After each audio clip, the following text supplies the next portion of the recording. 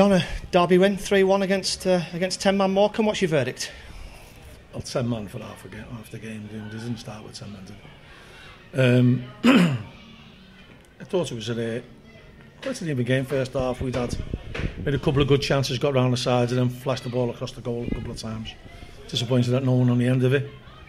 Looked quite comfortable defensively, and then they'd set up to beat us on the counter. And we didn't really do enough. Then they got the man sent off, which makes it even harder because they're going to get 10 men behind the ball if you include the goalkeeper in that score. And then we do the hard part, which is scoring. And you think that you're cursed. You know, you give them a goal, an own goal. I think we managed to concede a goal without them having a shot on target. Well, certainly in the second half. But all credit to the lads, because possibly last year we'd have licked our wounds, felt sorry for ourselves a little bit, and that might have petered out into a 1-1 or even a defeat. So we seem to be made of strong stuff. The lads you have a right go, scored the goal, and then, you know, give Morecambe the duty, they change it up, they put an extra striker on, and Cole Stockton always being a handful, you know, this level. And he created one or two opportunities. You know, people talk about goals winning games. Sometimes a tackle can win a game, and Mitch sliding in and blocking one up in the 6-yard box, that's as good as a goal. And that's a match-winning tackle.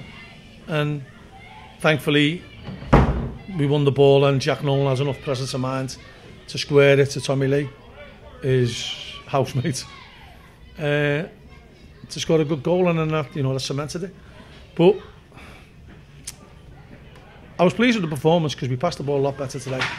I still think we've got a little bit more dynamic, and if teams let us get down the side of them, we've got to go at them with a bit of purpose.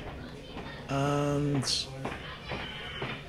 you know, Mitch is having an influence there, and we've got to get other players on the ball who can affect the game in and around the box. Got to get more shots on target. That was the only thing I was disappointed with today.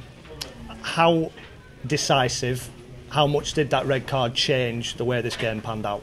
I didn't think it changed the way the game got played, in the fact that, you know, Morecambe was signing to players on the counter, they were getting everyone behind the ball anyway. What it did is it gave us the extra man to pass the ball wide, to recycle the ball from one side to the other. It made that easier. And when you do it 2 or 3 times, it's difficult to stop the ball coming into your box. And that's how we scored the first goal. As far as the decision was concerned, you may not have seen it again. What did you make of it?